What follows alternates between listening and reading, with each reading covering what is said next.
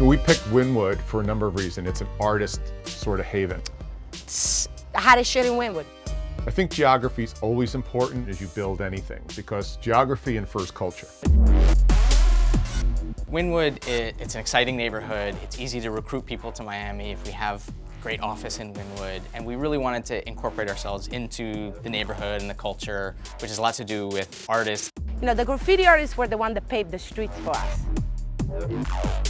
Okay, when we were staying in Wynwood around '99, we painted train tracks, my crew. Wynwood's always had graffiti. The only Puerto Rican neighborhood in Miami, Roberto Clemente Park. I enjoy the diversity of the culture and the diversity of the industry here. We're doing a lot of stuff now in Wynwood, art and stuff, so we're bringing a lot of attention to Wynwood.